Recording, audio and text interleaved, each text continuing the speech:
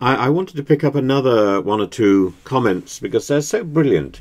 Thank you so much for spending so much time responding. Whether you're saying something I like or you don't like doesn't make any difference. It gets the debate going. Ida Coetzee, have I pronounced that wrongly? Probably not. Says, Suella simply had to apply the law. Instead, she spent millions of taxpayers' money on cruel fantasies breaking the law. Money that could have been spent on processing asylum seekers quickly and deporting those who didn't qualify for asylum. Absolutely and 100%. It's about the Home Office doing its job. The Home Office hasn't done its job properly since the time of Theresa May. Theresa May set up the hostile environment that gave an excuse for the Home Office to idle away its time. In the meantime, the government has imposed more and more jobs on the Home Office, rather like it imposes more and more jobs on Ofsted. Neither organisation is functioning correctly. Both organisations are failing, both the Home Office and Ofcom, not Ofsted, sorry, Ofcom. And it simply doesn't work.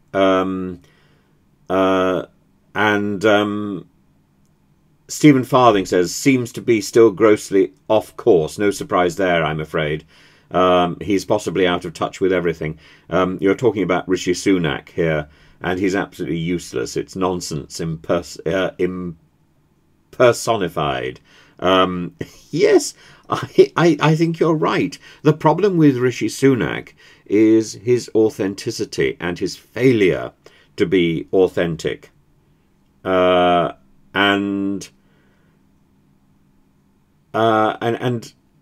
his, I think it comes down to his discovery that he has a brilliant memory and can remember scripts that he's been given by his cronies, Isaac Levido and Forsyth and co.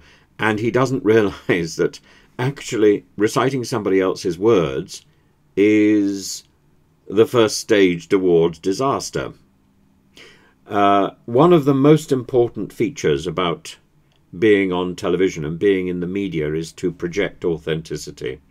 Authenticity is more important than consistency, than truth, and than right behaviour. As we have seen so often recently, the authentic fool, the authentic villain, the authentic disaster is much more welcome than the person who gets things right but comes across as fake. And so that is something we can learn, for example, from reality TV. There's not much we can learn from reality TV, but that is one of the things. And I hope the next Prime Minister will abandon the slogans and abandon the prepared speeches and start to engage with the opposition in Prime Minister questions and will take more control over the message than Rishi Sunak has done. Because Rishi Sunak has tried to adopt other people's messages because he's been told that they are the ones that are currying favour. He's listened too much to the vocal minority from Tufton Street and not enough to the quiet majorities that have actually put him in power in the first place.